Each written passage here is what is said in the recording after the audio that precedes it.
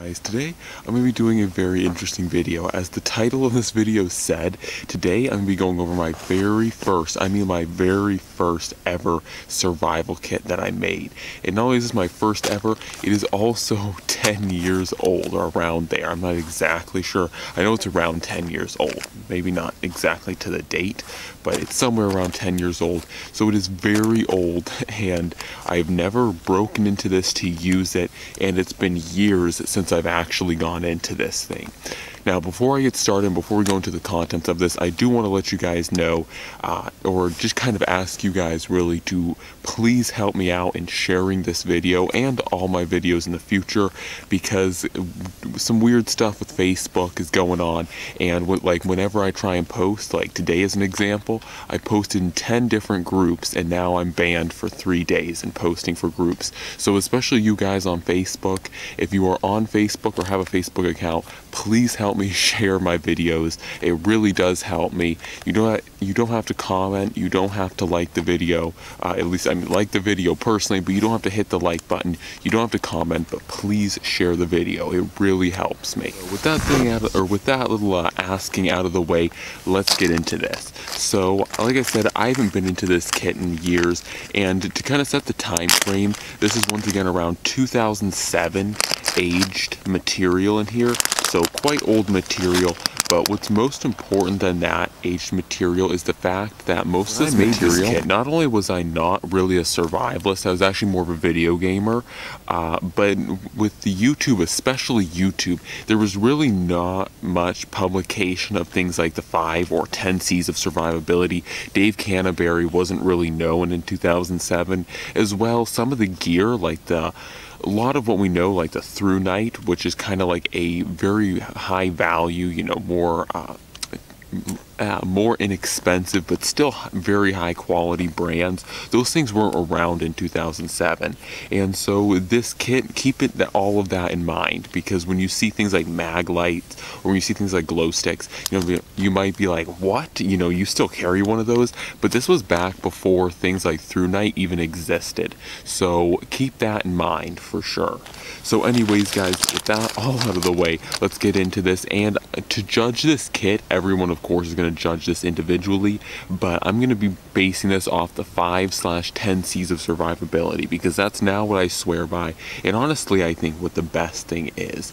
So to start off with the 5 C's or the 10 C's of survivability, immediately the one thing I like about this kit is that there's this container, and so immediately we do have container checked off the list, but I have a strong feeling that we're going to have more containers in here. So the first thing we have in here, I've actually never used this, but this is just straight, like I said, I've never used this, and I don't fully know how to use this, but this looks to be just like a bottle of DEET. I don't really know, but this just looks like a bottle of 30% DEET. I have no idea how that is or how that even works, but I would say a yes on that, because if nothing else, that DEET formula is likely pretty flammable, so you could probably at least start it on fire. So I think that was one of the first and one of the few just free-floating items in here. As you can see, and I have to give myself very large props, not to try and talk myself up here, but I have to give myself pretty large props that everything in here is bagged. So you have each individual bag. So you have fire here, you have, I think this just looks like random stuff, yeah, that's what it is. So this is like medical stuff. And then you have, a whole bunch of just different things and food here. So they're all bags. And I like that for 2 reasons. One, it keeps everything very individualistic. So I know this kit has fire. I know this kit has medical. So everything's very well organized in that fact. But in a second edition, every bag that's in here that's extra is just more containers for me to put stuff into.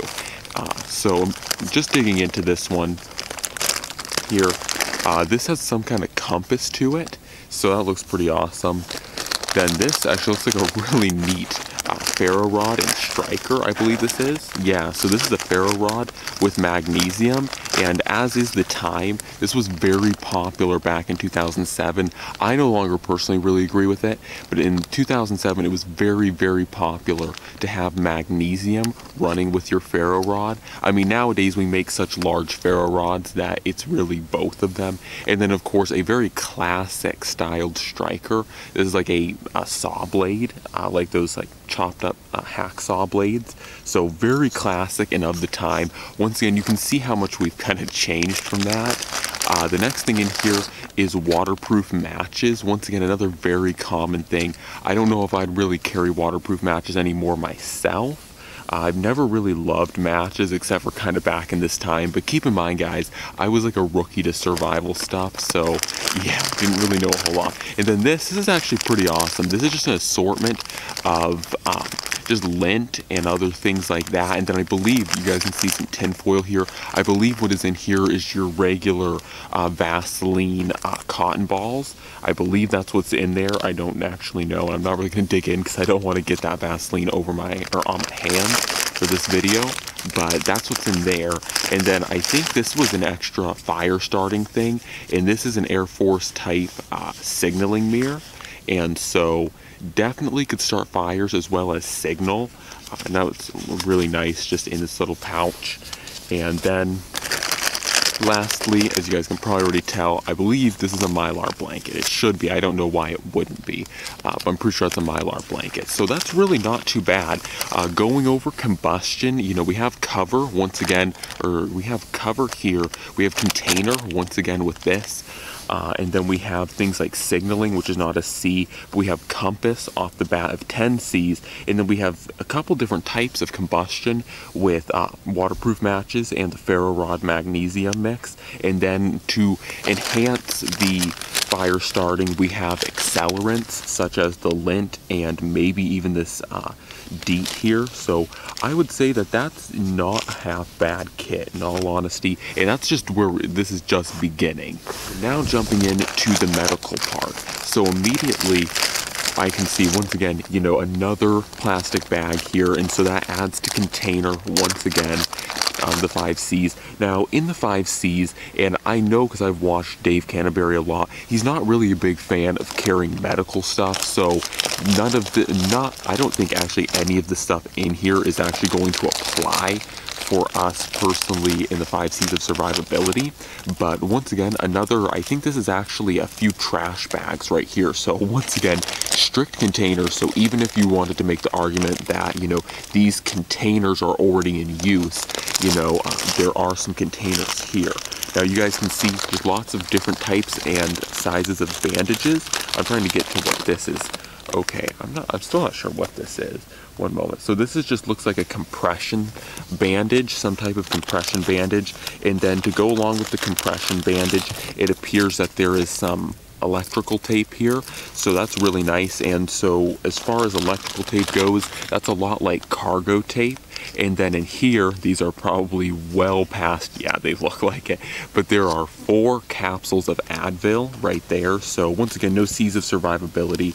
And then lastly in here is some iodine tablets. So once again, not many C's of survivability, but a lot of very handy things. And like I said, I'm genuinely quite impressed. I can honestly tell you, aside from most of the stuff being expired, which kind of makes it fun, but aside from most of the stuff being expired, you know, if all this stuff was not expired, I would not be that bad off or that disappointed personally if someone just chucked this at me and was like, okay, go out there and survive with this stuff. Because honestly, like I said, that stuff really is not that bad. So the next thing that's free floating in here, and I'm not sure if this is going to work, and I'm not opening it up because glow sticks are known to kind of leak their contents after years and years and years and years and years of just sitting there. So this one's expiracy was in 2006. So maybe, I don't know, maybe I'm reading that wrong. I don't know. Okay, I'm probably just reading that wrong because that would mean that this was already expired before we put it in here. But it's definitely expired. I'm definitely not going to open it up. but this is just obviously a chem light, and chem lights are great, really awesome options for lighting. I think they're one of the most undervalued survival lighting implements because, one, they're completely waterproof. You can do whatever you want so long as you don't like cut them in half or something like that. But the actual thing itself is completely, or I won't say completely, but mostly drop proof. And they last for quite some time. They emit a bit of light. They're not an obnoxious amount of light, but certainly if you were in pitch black and you had to navigate, it would be better than nothing. I'll say that. It's not going to be great, but it's better than nothing. So once again, I'm not disappointed in a chem light, and I like the resistance of chem lights. So I'm not sure what the general theme of this pouch is, but I'm guessing cordage overall because I'm seeing many different types of cord. I thought it might be also something to do with repair, such as canvas needle, and that is a C of survivability. But if nothing else, there's multiple cordages in here. First off, there's some kind of twine rope here, and it's some kind of, it looks like a synthetic, and that would be good for using once again with a needle. I'm not sure if there's a needle in here. It looks like there is. Then there's a good, this I'd probably say is around at least 50 feet right here, wrapped up there. Paracord, obviously very quintessential. And then here, this is a whistle, or yeah, just one whistle. So one whistle, and this is a very old school style. I would honestly probably replace this with a howler, a Fox 40 howler, because the howlers are really loud. What I don't like about this one too, if you hear that, this is a ball compass, and these ball compasses are known that if that little ball piece ever freezes or breaks, or if anything happens to that, then essentially it's effectively ruined. So that is something that I would replace. And once again, nowadays, I mean, once again, when I made this kit, the Fox 40 was not very popular, if at all even made. So I would definitely replace it with a Fox 40 though nowadays. So then this is a nail, really clever. This is a nail wrapped around jute twine. Jute twine, of course, for those who are unfamiliar, is great not only as a cordage but also as a fire starter. And then, okay, we now have some needles here. So here are some needles of multiple different sizes. It looks like there is some canvas needles in here. It doesn't look like there are any sail needles, but canvas needles are still pretty good. So this, I would say, does add to the two extra C's of survivability, and that is, of course, cordage here, and then canvas needle, which is a C of survivability. Getting further in, there is some actual even more fine. This is very, very fine cordage for doing clothes repairs. I probably would not use something like this if I was in the middle of the woods, just for the fact that this is pretty thin and I'm not sure the tensile strength would be up to par. However, I know I can thread this onto at least 4 to 5 of these different needles here. So in here, in case anyone's wondering, is some safety pins and some pins that you just use normally to pin stuff. And then in here, I didn't even know they made Ziplocs. It's been this long, but I didn't even know they made Ziplocs this small. But it looks like there are some baby Ziplocs, and then there are some normal size Ziplocs kind of bent around. So once again, adding to cordage, it looks like there's some more larger safety pins here, and then a set of baby scissors. I don't know if I would personally go with baby scissors nowadays because, in fairness, my knife, or I would probably just replace these scissors with like a multi-tool because that has scissors on it and it has a lot more. So in addition, there's also a straight razor blade here, or like a little razor blade from a box cutter, and that's certainly useful. I would prefer, personally, I have to say, the one thing I'm not seeing in this kit that I would really like to have is some sort of larger knife. And I can't remember because I was making this survival kit for a project, and I honestly cannot remember in that project if the knife was carried on your body and this survival kit was just to go with what you had on your body. But for whatever reason, I would probably, even if that was the case, I would certainly, with this amount of space, try and carry at least a folder, something like the Adamas, some heavy duty, multi-purpose folder would be what I would try and carry. But once again, pretty impressive with the amount of cordages in here, and except for the exclusion of the knife, I would still be quite happy with this kit. So now going into food. Now food's probably one of the things that most people would probably be like, you know, and it's one of the most arguable things because, you know, you could trap for your food, you could set snares with some of these ropes that we just saw here, you could set traps with that food or to get food, but let's just say that this is your standalone unit and you have to survive off of what this bag provides you alone. And that's kind of when food becomes nice. So here we have a very old, and it looks still pretty good, trail mix, and this looks like a trail mix with a variety of nuts and some M&Ms in it and some raisins, I think. So pretty awesome there. These of course are just free floating in here. And then the next thing is probably the most arguable thing is Campbell's chicken noodle soup. Now what I do like about it is the fact that this is an entire meal, and not only is it a meal, but the whole fact is you have water in here, you have your food to eat, you have your water to drink, and then after that you have a container that you can boil with, because one of the downsides to all the other containers shown here is they're really nice, but you can't boil with any of them. I mean, you'd probably permanently damage them.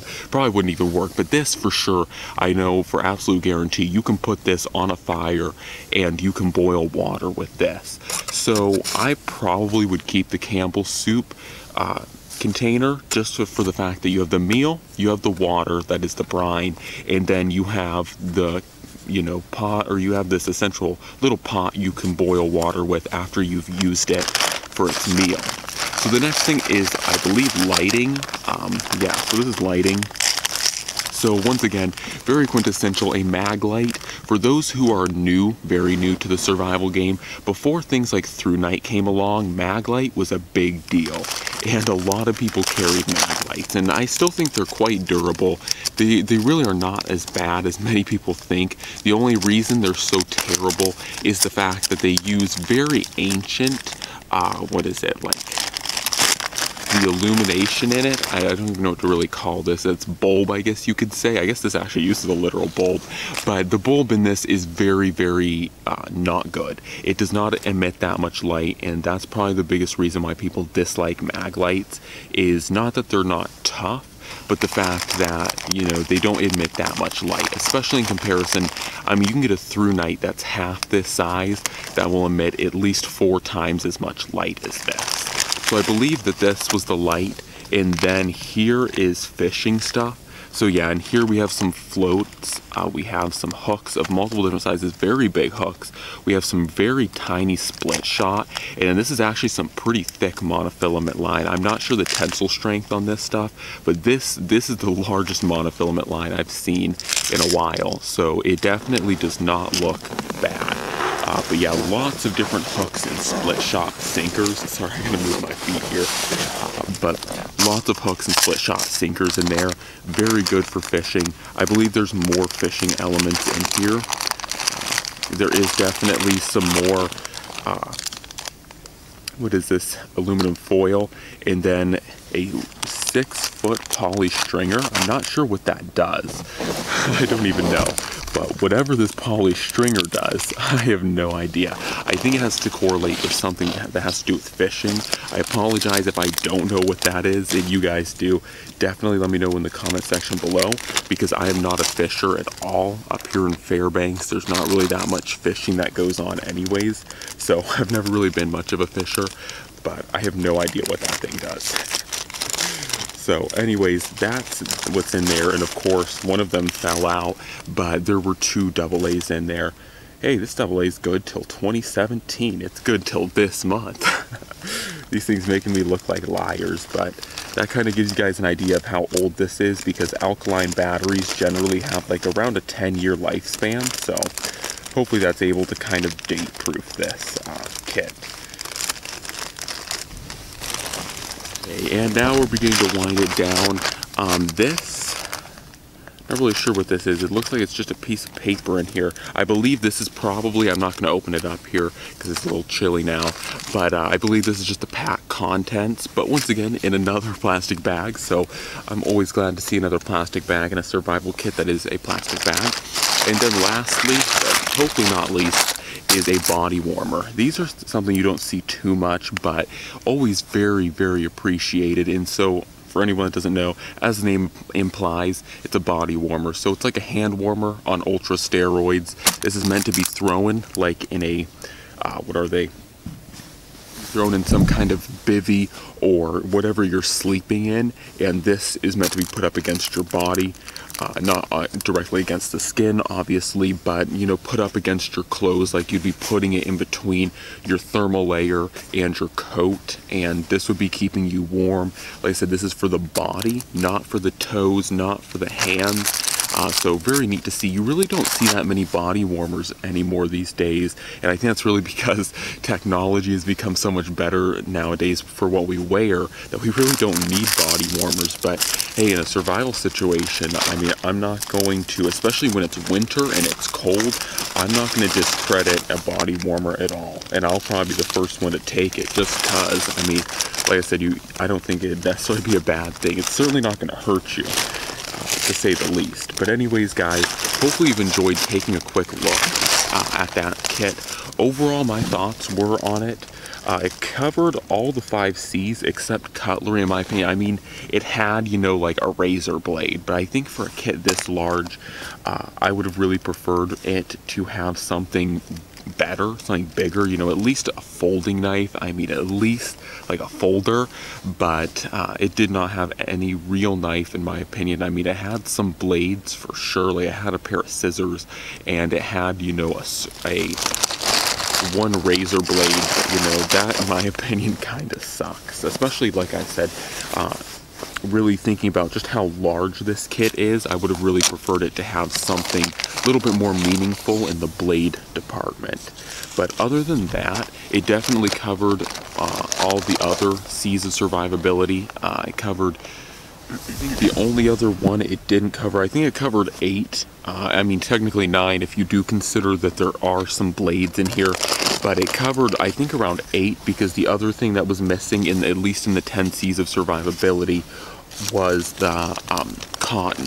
And I mean, technically you might argue that the cotton could have been one of these. So in that case, you know, aside from, like I said, a lackluster blade, it would have covered all 10 C's of survivability, and then actually had some room to spare with the whole fact of everything else. Aside from that, like I said, it really did cover a lot of the C's of survivability.